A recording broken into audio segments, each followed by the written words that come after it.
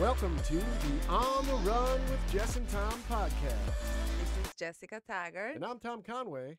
Hello, Welcome to the everybody. podcast. And we are here to talk to our spiritual seekers out there. Mm. We are diving into the mystical world of the Celestine Prophecy. Yeah, we are.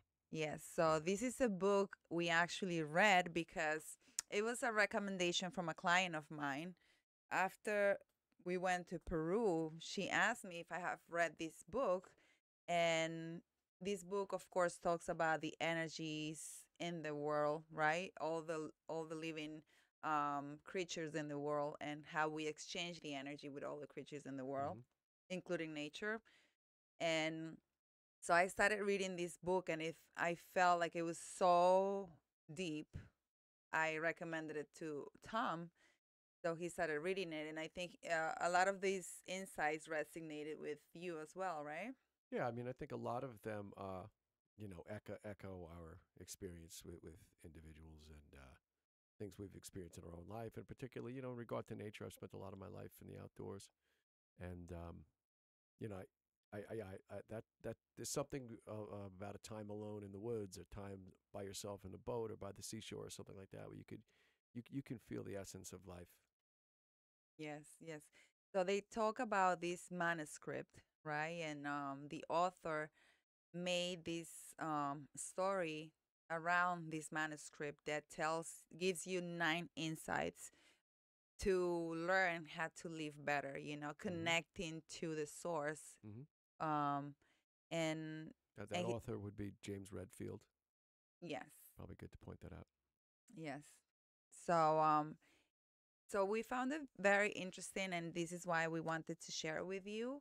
The first, we're going to talk about the insights, right? The first insight talks about this awakening happening, you know?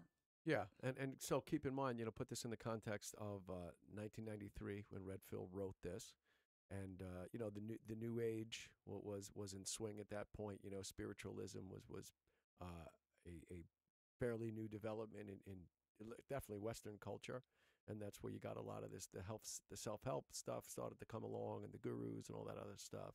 And so he was right in the pocket of that with this writing in '93. Yeah. So they already saw this shift about to happen, right? People looking for different ways to connect other than the regular and rigid norms of society and I guess religion, right? Mm-hmm. One Yeah, specific religion. yeah. So humanity started opening the eyes to a new um, idea, I would say, right? An idea of, Well, you I know, think I think they started opening their mind up to an old idea, not necessarily a new one, right? well, Yeah. yeah. Rediscovering, you know, why we're here Mm-hmm. and how we actually get into this deep connection with nature and with each other, Mm-hmm. right? Yeah. So this manuscript has 9 insights, and we are gonna discuss the insights, right? The number one was that, like I said, it was um like the premonition of something happening, some like this shift in humanity happening, Yeah, an right? The awakening, pretty awaken, much. yeah, the Mm-hmm. awakening. Yeah. And then the second insight talks about the synchronicities, right? Mm-hmm. And how when you are in the path of pursuing something, you start encountering these synchronicities that will take you to the right place, right? Yeah. And And I no, and I think it's also about like recognizing, many people would say, there's no such thing as a coincidence. Many people that believe in everything happens for a reason and yada Mhm. yada yada. There's no such thing as a coincidence. And so what this really does is it calls upon you to recognize and focus upon the things that would otherwise maybe be deemed as a coincidence by somebody. For instance, if you run into a particular stranger more than once, or you see someone that you don't know. Let's say twice in a week. I saw you at the supermarket. I saw you at the mall. Kind of instructs you to go engage that, and under the premise that both of you have something valuable for each other Yeah. to share. And so that was longer now. Yes, and when I started seeing this actually transpire in my life was when I started doing like all the healing work, right?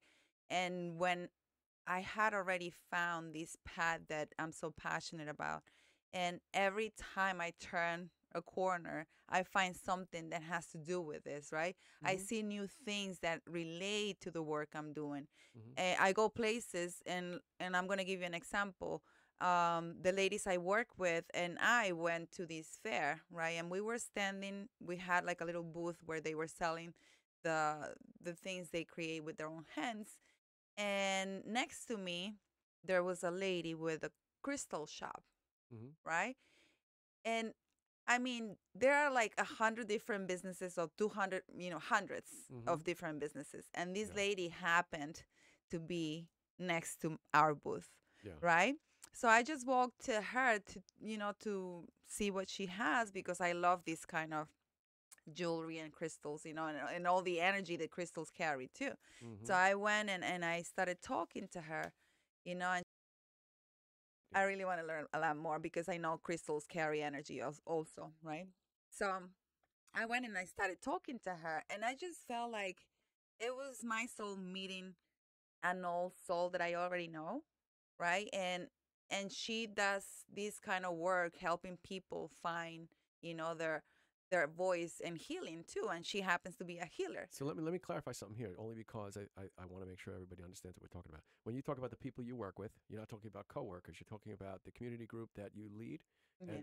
and the survivors that you work with on a daily basis. Yeah. And so part of the things you do is some of your craft workshops and things like that to kind of to do a lot of things for them. One is to give them a release, and others to teach them their skills and their worth.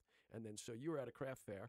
With the intention of distributing that stuff or interacting with other people, and then you Yeah. ran into this individual. Yeah. And so, So I was, doing my work is what I do with these ladies are healing workshops, right. right? Hmm. And so when we take them out to the fairs, it's with the mind that we are going to teach them that they can actually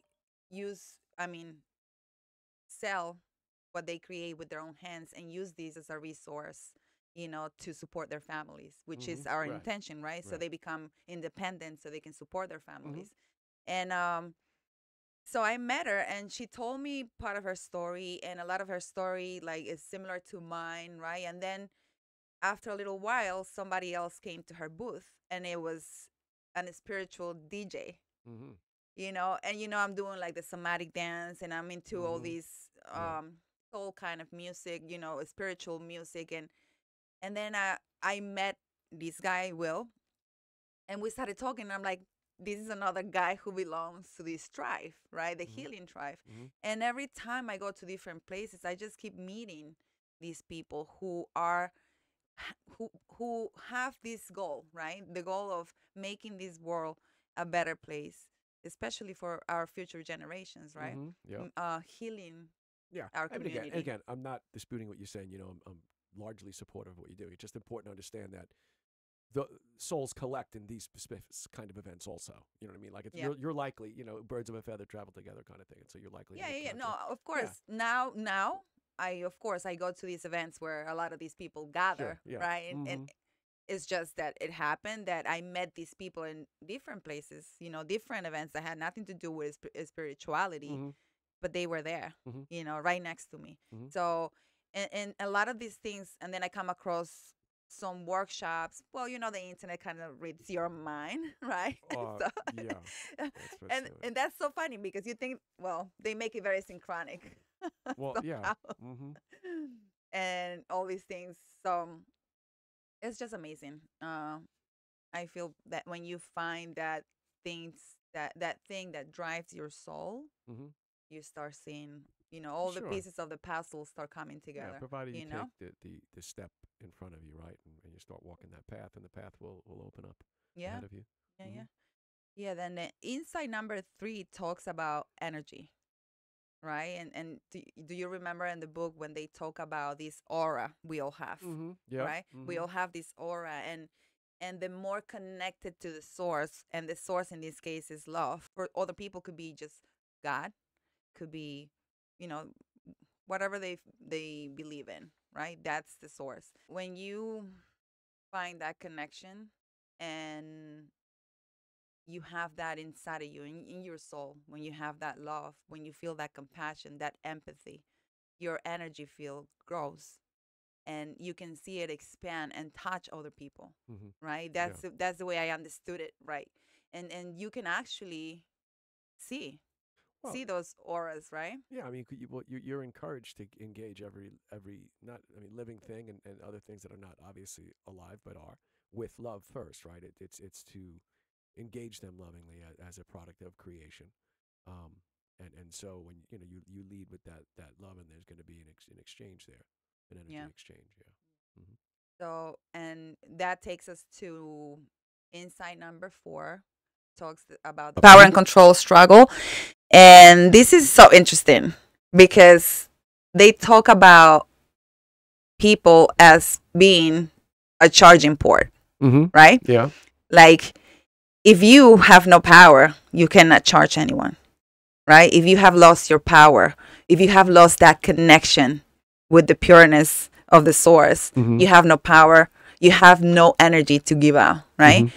And a lot of these energy suckers actually want to steal the energy from Yeah, others, right? yeah. He describes this as the control drama. All of this Right. is called the control drama, and that there are basically 4 specific types of controllers, or whatever you want to call Energy suckers. energy suckers, Yeah. right? Mm-hmm. And all of that is in an effort for to have mastery of energy, right? It's the person that's drawing the energy is I guess, for lack of a better, more powerful, right? I guess that makes sense, right? Yeah. I mean, I'm paraphrasing that, but that's the idea. And so that what he's saying is that in all of life, it's basically an exchange of energy, and that people seek it's like an energetic wrestling match almost, back and forth for energy. Yeah. Mm-hmm. Yeah. And do you want to tell our audience what the 4? Yeah, you know what? I'm actually going to read them though to make sure I got them right. Mm-hmm. And so, yeah, the first one would be the intimidator. And it says, these energy suckers use aggression, dominance, or fear to exert control over others. They thrive on power and often try to intimidate or manipulate those around them to feed off their energy. That's a pretty, we could talk about them individually after. Yeah. Yep. And then the interrogators are individuals who constantly question and doubt others. They may challenge or criticize everything, leaving people feeling drained and defensive. Their constant need for answers and validation can deplete the energy of those they interact with. The aloof energy suckers create distance and keep others at arm's length. They may appear to be disinterested, detached, or emotionally unavailable. The aloofness can cause others to seek attention and approval, which feeds the energy sucker's need for validation. And number 4, poor me. Poor me energy suckers play the victim role, and they constantly seek sympathy and attention. They often complain about their circumstances, focusing on their problems and challenges. Their negativity and self-pity can drain the energy of those around them as they seek validation and support. It's amazing. If you think about the exchanges of energy or our life experiences, right? Have you ever been in a place where you are with someone and your energy just like drops? Yeah, you haven't worked in as many offices as I had having a professional career, and I've been with every one of these people. Yeah, in multiple iterations of them. I mean, it's essentially a workplace is what we got here. It is life draining. Yeah, it drains the life out of you. And this is why it's so important to learn how to set our boundaries, right? And sometimes we become those energy suckers. Well, we all play one of these roles. Sometimes we do, because we fall, a lot of the times we fall in that victimism mind because, let's say I grew up in a victimism state of mind, right? And a lot of times that victim mentality returns, without me being conscious, but it returns. And then I become that sucker of energy, right? So that's why becoming aware of these behaviors is so important. Yeah. Right? Mm-hmm. Yeah. So, and then when you start feeling like someone is draining your energy, it's best to pull out of the situation, just walk away, right? Because it is too much. Sometimes it's just like they take the life out of you. Yeah, and you're not entitled to deliver it. And I think that's, especially, if you were raised to be polite, and we were, my siblings and I were raised to be polite. We had a religious education, or Catholic education to be specific, and it was very, very manner driven, very subservience driven, very rule follower driven. And so, sometimes in the enactment of those manners, you can allow yourself to be trampled upon by somebody else because you don't know how to say, excuse me, I'm not interested in this conversation right now. This is something, I'd rather not engage in, or, I'd prefer if we could stick to X topic, Y topic, or Z topic, or whatever it is. And so, you can get dragged down a hole, in a number of ways. And I think all of us probably play one of these, roles throughout our life, iteratively, and more than one, depending on the situation. Sure. Yeah. Mm-hmm. And now that you mentioned religion, religion also, if you think about it, can make you a finger pointer, well, right? Sure, yeah. Because if you believe certain, you have like this moral beliefs, right? You have this doctrine. Mm-hmm. So a lot of religious people place themselves on an altar kind of thing.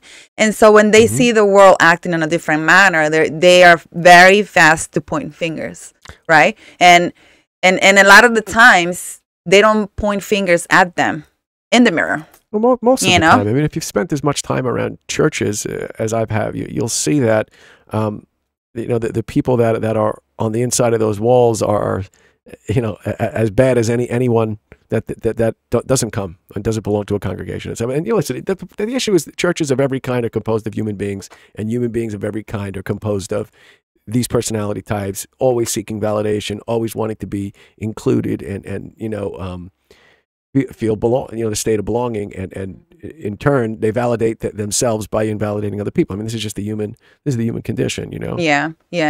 Which turns a lot of people off to faith and religion, and it's a shame because you have to engage people either in your congregation or outside of your congregation, and understand that they are people too. They're having the same experiences, faith-wise or not. Yeah, no, this takes us actually to the fifth insight that talks about messages from the mystics, right? And this talks about, it doesn't matter what faith, what religion, it doesn't matter what's your background in terms of religion, right? Or what you believe in. But if you are connected to the root of this creation, which is nature, with the root of your soul, which is pureness, light and pureness, right? If you're connected to that and you actually project that outside with love, with compassion to others, then you create this balanced energy between you and the ones you have around you, right? Mm-hmm. And sometimes it's difficult.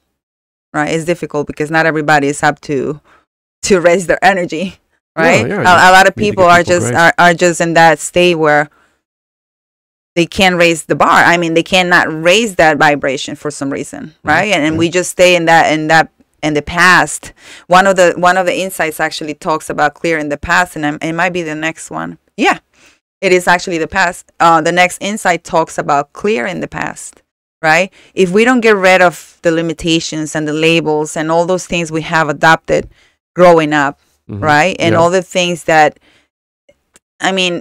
all the things we believe with the perception we had about our life. Yeah. I mean, right? Again, this ties into everything pretty much regardless of how we chop up these episodes or what we read. It all comes down to basically this same situation, is that nobody's got a great backstory. I mean, there are some people, right, that were raised by, emotionally stable and developed parents, and they have whatever different challenges in their life. But majority of people come from people that are dysfunctional people. We all are. None of us are perfect. None of us, and so it always comes down. At some point, you have to step into your individuality and your adulthood and say, hey, first of all, I'm not my past.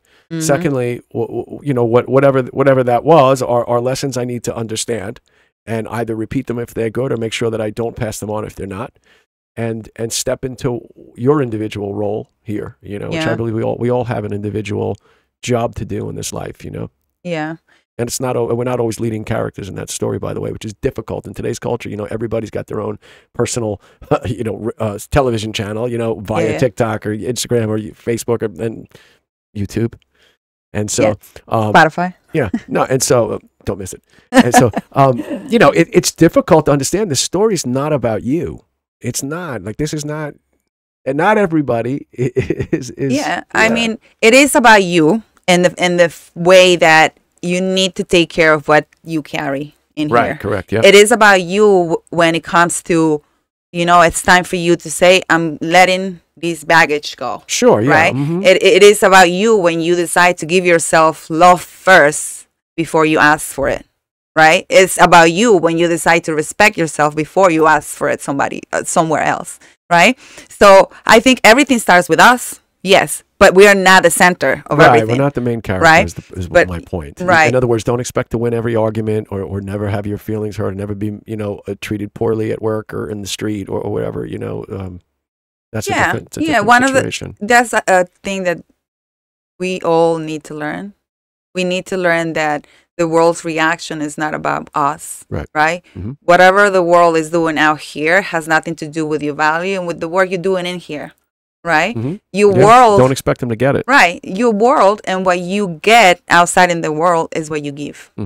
Right? So this is why it's so important to go back to the past and see yourself with compassion, you know, forgive those who harm you in a way, and understand that they had a story that they were going through, you know, and they had their own baggage that they couldn't let go of. Sure. And so we really need to start seeing others with compassion and with empathy, right? And see ourselves in that way too. So we start seeing ourselves with compassion and with empathy, you know, understanding our processes, being patient with our mistakes, you know, because we continue to make mistakes.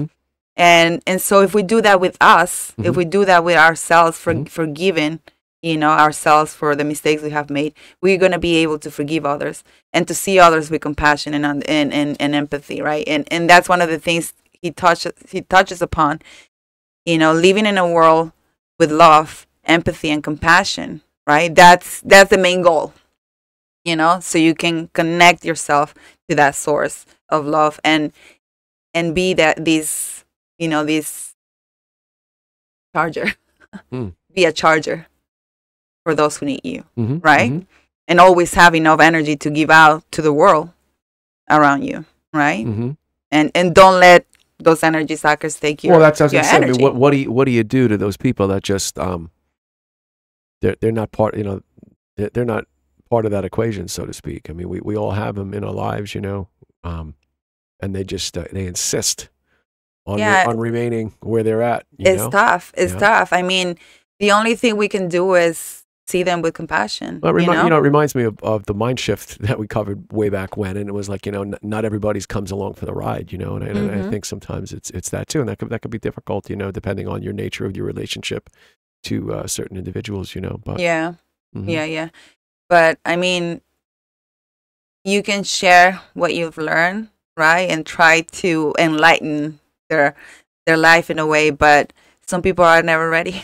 Yeah. You know, some people are so wounded that they don't see any other way. Yeah. You know, and bitterness has taken over, unfortunately. You know, and this is why, in order for you to see the bright side of life, every day you have to practice finding something bright. Well, and I think also finding a community of like-minded individuals, right, that share that desire to grow and to actualize into the next step in their lives, and not to, you know, hold on to the past and kind of swim in the sewage that we encounter on a daily basis, you know.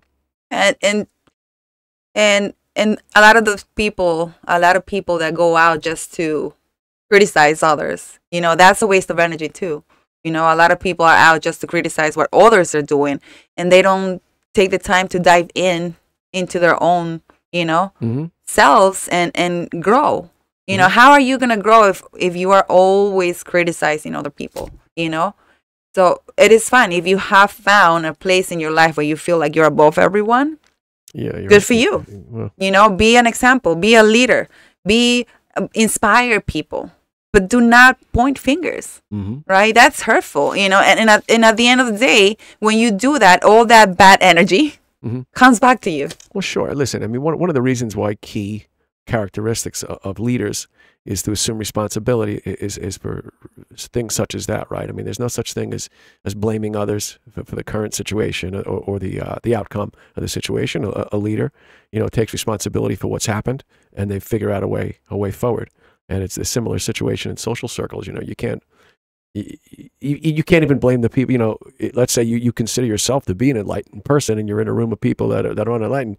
You really can't blame them for the outcome of the interaction. I mean, it comes down to how you handle it, the things you choose to engage in, not, and how long you want to remain in the room. The door's unlocked. In every situation. So yeah, I mean, share the light with everyone you encounter, right? But those who are not ready to see their own light, you just have to be compassionate, because a lot of us human are not ready to see that light, I think that a lot of us don't know it's there. They were never taught to recognize it, and they don't know how to embrace it.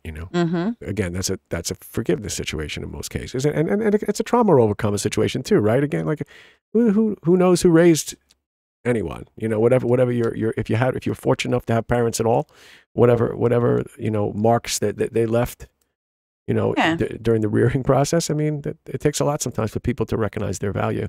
And there's where compassion comes. You really need to see everyone with compassion. You don't know what their stories are. You don't know what their scars are. You don't know how painful it still is, how much they are still holding on to that pain. Yeah. And they, sometimes instead of letting go, they just hold it close, I think this is one of the reasons why, and I know you share my my interest in young people, and why I think it's so critical to get to kids in school age kids in middle school, in junior high school, in high school, and kind of get them to be part of the conversation and understand that they're not their parents, they're not their history, they're not any mistakes they might have made as younger kids. They're also not their family's mistakes, right? Yeah. A lot of times, people have young kids have siblings that might be incarcerated, or a parent that might, God forbid, be incarcerated, or the victim of a crime, self-inflicted or otherwise, and so they bear the shame of that, and the relation to that, and it's not their weight to carry, and so many other things come out of that through adolescence and young adulthood, and through your 20s, 30s. Yeah, right. If you don't ever go and say, okay, this isn't mine, or this is mine, but it's okay because this has taught me X, Y, and Z, or this has made me good at this, or taught me not to do this, and I have my superpower is this because I experienced this as a young person, and so that's why one of the things that I seek more than anything is just to connect with that youth component of our society, and really kind of get in there and bring them to life. Yeah, that'll be the beginning of changing our generations to come.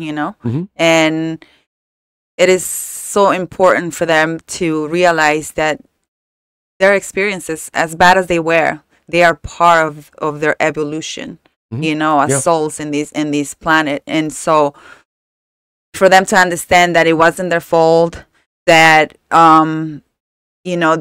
there's a way to find forgiveness in your heart, to those that harm you, and forgive yourself, and go back and rescue that little child that went through these experiences, right? Yeah. And bring and assure this child that everything's going to be okay, that you are going to be the one taking care of this child now. You meaning yourself. That's correct. Your adult self, right? That grown person who understands that the pureness of your soul is what we need to get back, right? We need to get back to that, the pureness of our soul. So, and that's the connection. And that's I think one of the methods that you mentioned to me that you're familiar with is regression therapy. Oh, yeah. Right? And that focuses on that, that travel backward kind of. And yeah, I mean, all of these psychedelics, all this work, therapy also, hypnosis, all of these tools really help you go back and so you can identify what experiences marked you and the way, or what experiences gave you these labels, what experiences gave you this pain that you carried, and visualizing that little child feeling the pain and just going back and rewriting the story. Like we have done this quantum healing meditation, right? Where you go back and meet the little child, and you don't really focus on the story so much, but you focus on the emotion. what is the emotion this child is carrying at this moment. So you can meet him in this moment and say, listen, we're going to process this, and I'm going to hold your hand. I'm going to embrace you. I'm going to hug you, and I'm going to take you to a safe place, which is here where we are right now, right? This is the safe place for our inner child. So this is very important to just go back to the past only to comfort our inner child, you know, and to let this inner child know that we are okay, you know? Yeah. And then the 7th insight talks about following the flow, right? The flow, and simple, similar to what you mentioned earlier. You know, with you start to walk kind of that path, and then you encounter situations and individuals that assist that that journey, and to kind of release yourself into that. Yeah. Embrace the synchronicities, embrace the opportunities, right? Once you open up your soul to what you're actually passionate about, you're going to see opportunities present, right? Yeah. And so embrace the opportunities, embrace the change, embrace all the possibilities, because they're out there, you know? Yeah. You just don't stand still, right? I mean, find out where they are and go. Yeah. Go with the flow. Number 8. Do you have number 8? Do I have number 8? Oh, yeah. You were going to talk about this one, the interpersonal ethic. Oh, yeah. So I mean, this one doesn't seem so not as mystical, I guess, as the rest of the book, just because it just ties into your personal relationships in any regard. And so I'll just read that. It says the insight focuses on the importance of authentic and meaningful connections with others. It highlights the power of genuine listening, empathy, and understanding in fostering deeper relationships. I just said fostering in my Long Island accent. I mean, obviously those are critical components to any functional relationship, right? There's a reason why good therapists are great listeners, good spouses are great listeners, good friends are great listeners. It's such a critical thing. And personally, I love deep conversations. I love deep relationships with people. I don't have a lot of really fleeting relationships in my life. Generally, when I have a friend, they're a pretty deep friend, because I like to go deep with conversation and get to know what makes people tick, and be able to share my own thoughts without holding back. That's something I really like. And so, I mean, I think that the interpersonal ethic it governs our entire experience here on earth, from the time, we're kids to the time, we leave this place. It's just really important. And one of the other ones mentioned this, in terms of energy, right? I think it was I don't know if it was 2 or 3 when they say, like when you have that coincidence, engage that coincidence, try to find, both of you have something to give each other. But that's the case with every 2 people on earth. Like you can learn something from everyone, regardless of how maybe off you think they are, or what, if it's a class issue, a culture issue, whatever it is, you can learn something from everyone. And it's harder to think that they might be able to learn something from you. I don't. That's one of the things I struggle with. Like I'm a student, right? I love to learn from people, to watch people, to see how they do things, ask questions, and figure things out.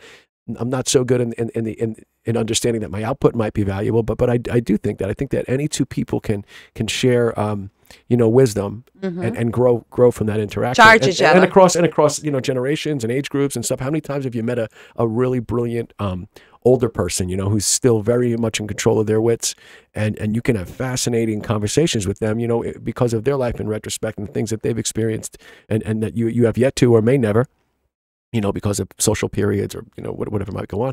And so you have you can learn so much. And then, like I said, like I happen to like, young people in that regard. I remember when my kids were little, and I used to like to talk to their friends when they come over and just ask them questions and kind of mess with them a little bit and stuff like that.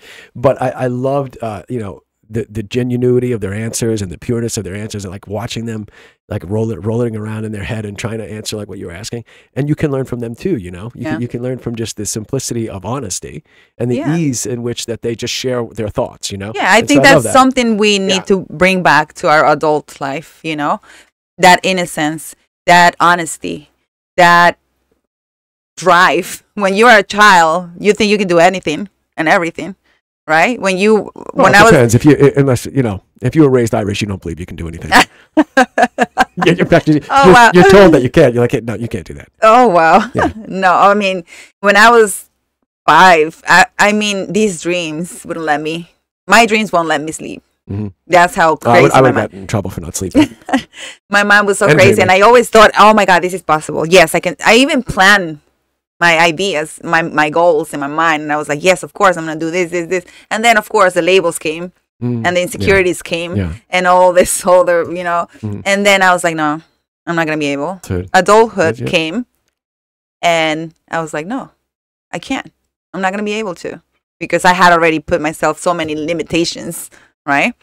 And talking about the personal ethics, I was thinking, now when you have an interaction with other person, now you know that is an exchange of energy. Sure. Right? Yeah. Every time you have an interaction with someone, you're exchanging energy. And then you think about the struggle of power, right? Who can overpower the energy of the other, a lot of right? relationships and you can identify these components times and again, like I said earlier, times when you were any one of those or other people or any one of those, because of whatever you had ticking on inside like that. I've always had a really strong connection with people's energy. I walk into a room and I can feel it, right away. And it's funny because I'll still try to talk myself out of it, because you want to give people the opportunity to prove you wrong, so to speak. Like I don't like to I'm not a first impressions kind of guy. Like I give people grace, because I know that there's many people in my life that I've met and I was off a little bit or not focused on the interaction, whatever, and I could have come off in a number of ways. And so I try never to let that initial reaction flavor the experience, even though, it does on some level. But I've just always had a really good intuition that way, energetically. And so I think it's helped a lot, because I enjoy, as much as I loathe people, I love socializing in my own way. So it's very strange, because I do love, I love the human interaction. I just got to figure out how to do it without people, and then I'd really love it better. I don't know about that. Okay, yes. So if you think about how we have been living our life without knowing that we are on this struggle for power, right? On this struggle for recharging ourselves all the time. So we're always it's like people are always struggling to recharge, and sometimes they want to recharge themselves of other people. No, it's always, but see, this is the thing, like let's really plug and that's the dynamic. What does Western culture tell us? Western culture and the worldwide marketing machine that we are a participant in, they tell you that you're unhappy. They remind you that you're unhappy, and they give you millions of ways to make yourself happy, whether it's through financial gain or material goods or vacations or drugs, alcohol, looks, whatever it is, it's going to recharge you. And so if you're drawing your charge from the wrong place, right, and which is, in my opinion, is the case. If you don't have a connection with your creator, whoever you may imagine that person or being to be, the source of life, you're going to be pulling your energy from the wrong place. And so that's the beauty and the importance of meditation and prayer and just even quiet time with yourself. Like you could call it whatever you want. Walking around, like I mentioned in the beginning of this episode, I love walking around in the outdoors by myself. I love walking along the beach, or I used to go fishing by myself, and times I used to go hunting by myself. And there's such a depth to the state of mind there, which is also you get from, even though I wouldn't consider myself a runner, and it's not one of the activities that I'm like, I want to get out and run. When you are outside running, after a couple of miles, I start to enjoy it. For me, it's like the 2-mile mark, and then you're in your head. Then you're just locked in your head. You can hear your heartbeat. You hear your shoes hitting the pavement, and you just connected to that rhythm of your body and the rhythm of the what's going on around you, and then you're inside yourself. Yeah. And so that's all of that stuff comes. And so if that's not where you're getting your charge from, then you're most likely getting it from malformed relationships and social hierarchies and just all that BS. So we are this perfect creation, right? We come to this world as being this perfect creation. Then we adopt all these things, and we ended up needing validation because we don't get it from our parents, a lot of us, right? We don't get the connection, so we need the connection from outside. We feel like we need the connection from outside. We need the validation from outside. If you don't feel it, where else would you imagine you can get it, right? You'd have to say, I don't have it here. It must be out there somewhere. Exactly. So this is the culture. The culture is everything I need is outside of me, but it's not. Right. everything you need is in here when you are connected, Yeah. right? So, and this is something that really needs to change. This is the culture that needs to change. When you find, you know what, I just have, let me. I don't know if I'm correcting you or I'm just adding to what you said. Everything you need is in here, but because your ability to connect to everything you need already exists inside you. In other words, in terms of a universal energy, right? It's not that you yourself as an autonomous being is all you need. No, it's just that you already have all of the tools you need to connect to what's there and what's born into you already.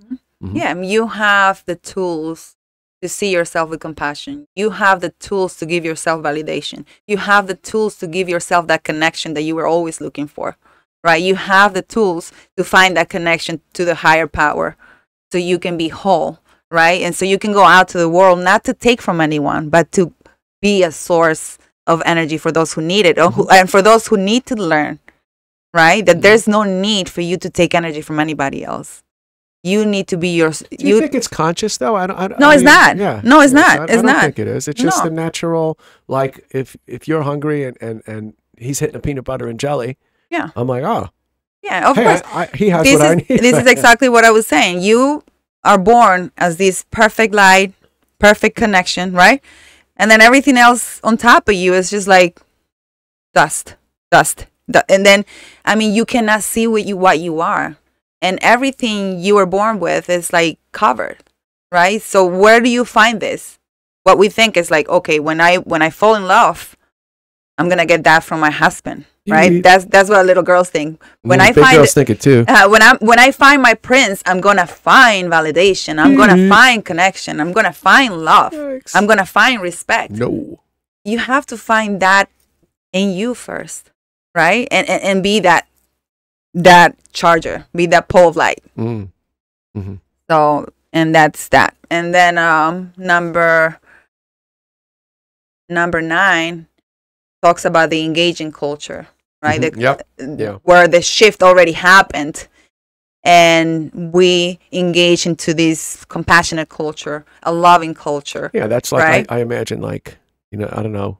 You're a lot younger than I am, but you know, there was a Coke commercial in the 70s, and it was like a whole bunch of hippies like dancing around drinking Coke, because I'd like to see the world to see the perfect. We're all light.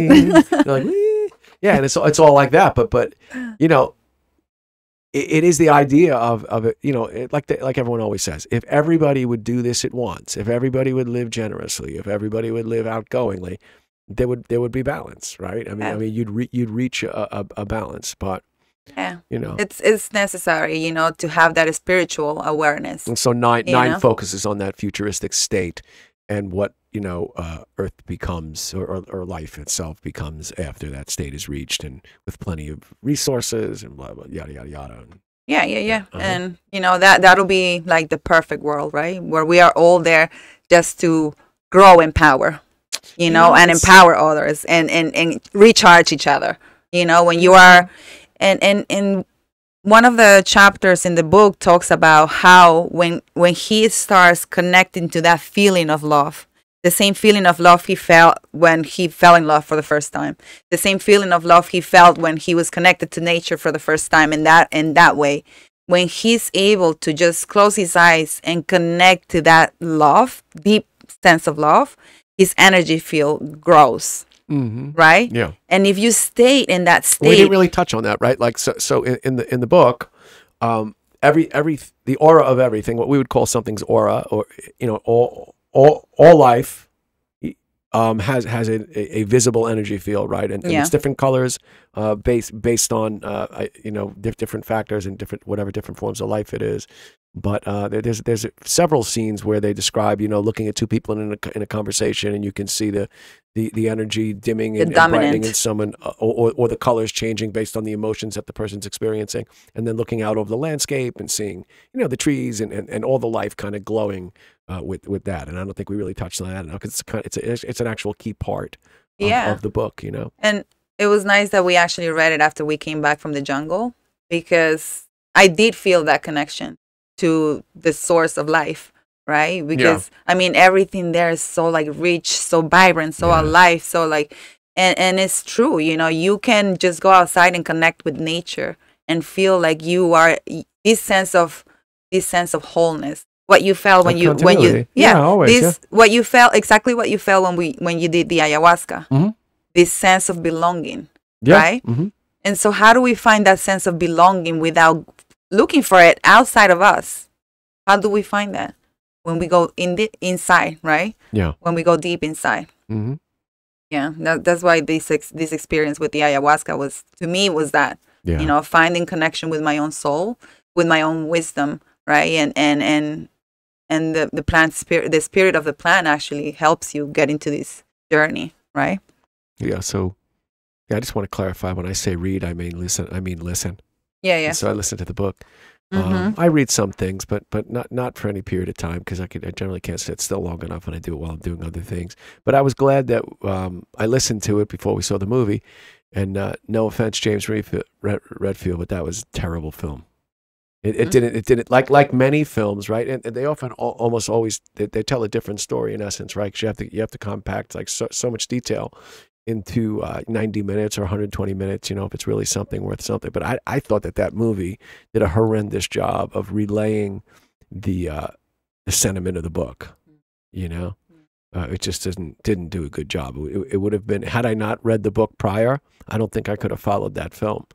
And I wanted to watch it all the way through just to see, you know, how it developed, but it was just didn't do it justice. And it's funny because according to, I listened to an interview with him. In fact, at the end of the audiobook, I know you listened to the same one I did, they have an interview with him and I believe she's now his wife, who kind of co-wrote this and wrote the screenplay, the initial screenplay for the film, if I'm not mistaken. If I am, forgive me if you didn't write it.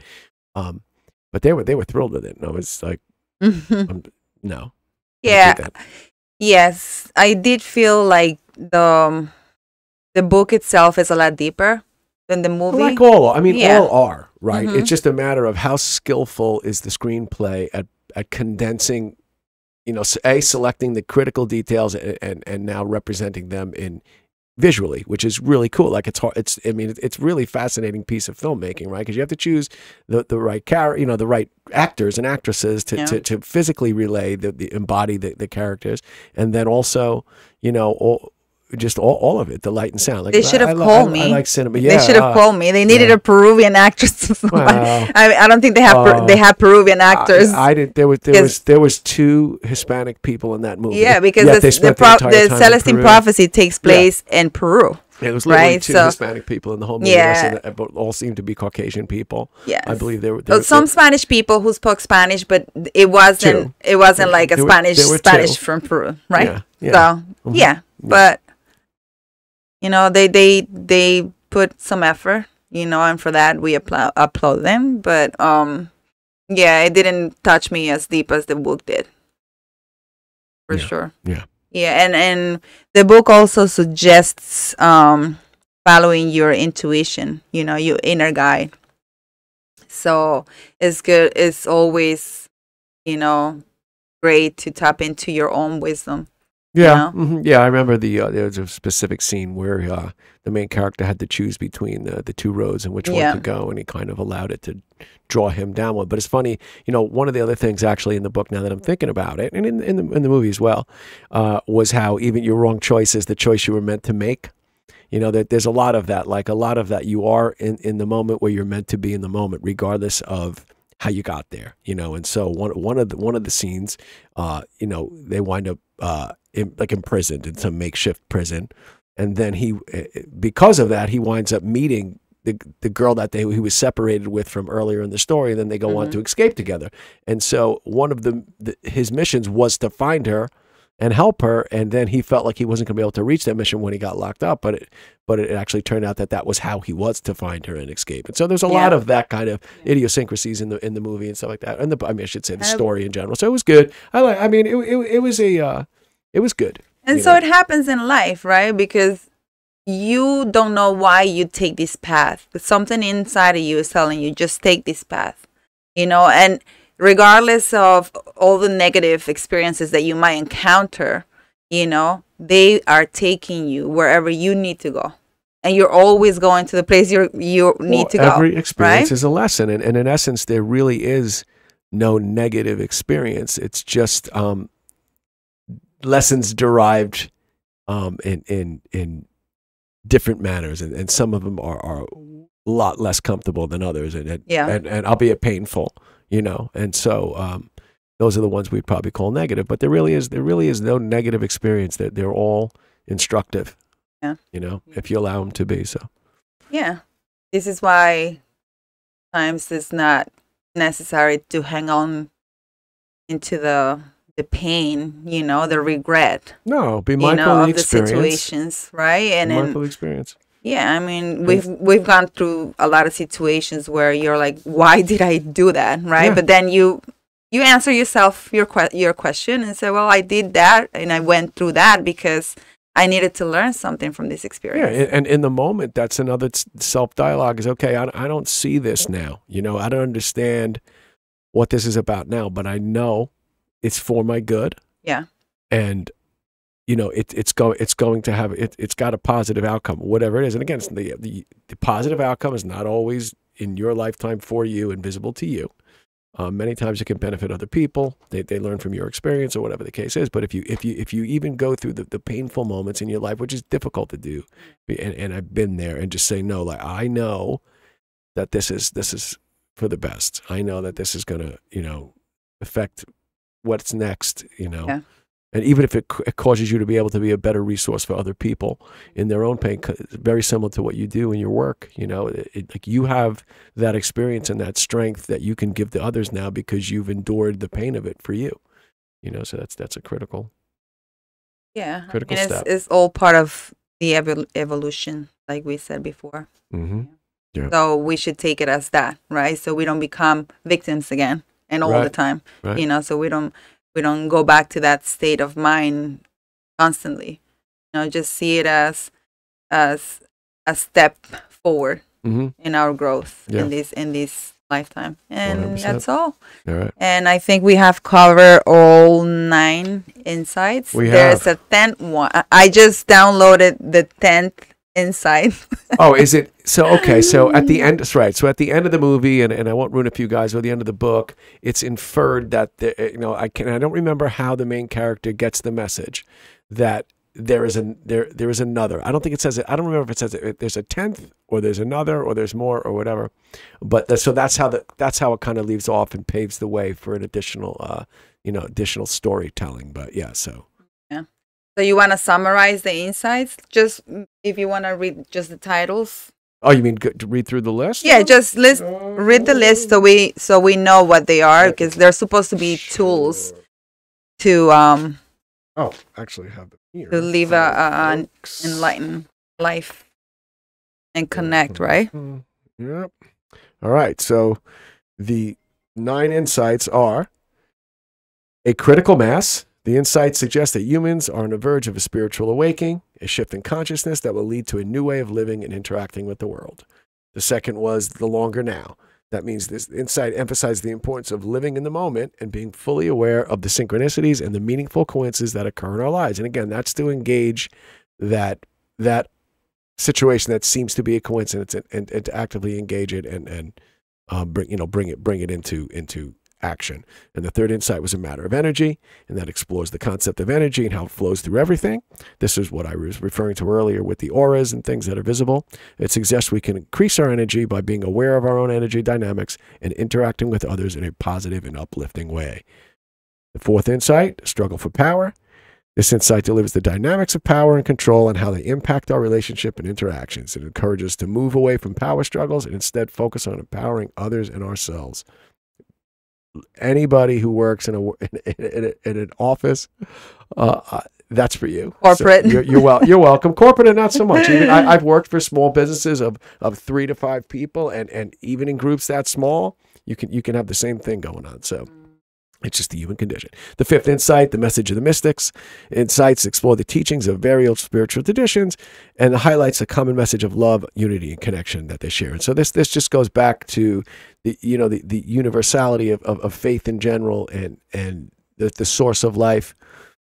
being universal across any denominations or faith or religious beliefs, and so that's just there to kind of unite. That was kind of the premise of the prophecies to a degree. And then the sixth insight is clearing the past. The insight emphasized the importance of resolving past traumas, releasing emotional baggage in order to live fully present and experience greater spiritual help, otherwise known as psychotherapy.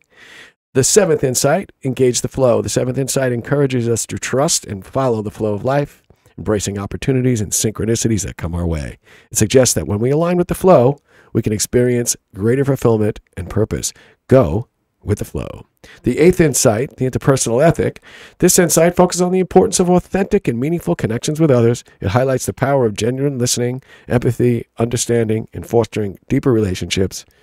I would say, count to 10 in your head every time you want to speak when you're in a conversation with somebody, and let them continue to speak. You'd be surprised what you learn when you can stay quiet. It's difficult to master. It becomes easier over time, and it's really great. And then the ninth insight, the emerging culture, and so that's the one that focuses on the outcome of implementing all of these other ones. When there's a universal state of enlightenment in the world, and we're all happy and got pink auras around us, and we're just not wearing shoes, and just enjoying it. So that's 9. Well, where we all become one. We all become right? one. Call it one. Yes. So we really recommend this book if you are into spirituality and you want to, learn how to connect, with one another and stop this power struggle for once. Yeah, Already. Yeah, stop this. Stop it. Cut it out. Yes. Leave me alone. Don't take my energy. Quit it. Don't take my energy. I'm not giving it. I'm not. You can have mine. I don't want it. I'm not going to do anything with it anyway. Bye.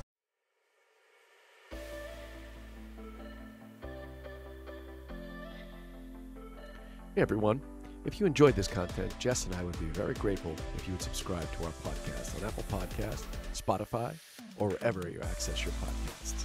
Subscribing is the best way to support us and make sure we continue to reach the people who can benefit from the information we share. We also invite you to follow us on social media.